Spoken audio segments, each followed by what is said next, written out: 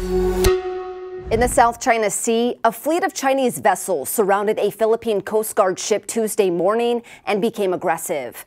Reporters for CNN and the Wall Street Journal were on board a Philippine ship. It was the first time foreign journalists had been invited to join the mission.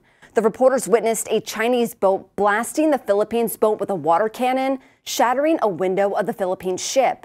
4 Filipino Coast Guardsmen were injured in the attack.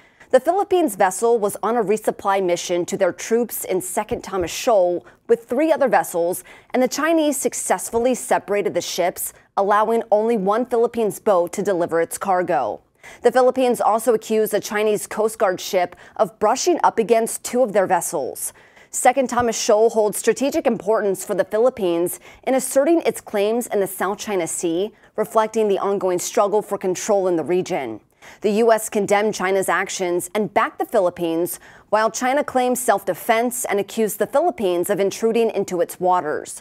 A spokesperson for the Philippines Coast Guard told the Wall Street Journal the fact that even a single boat managed to make it past the Chinese fleet made it a very successful mission.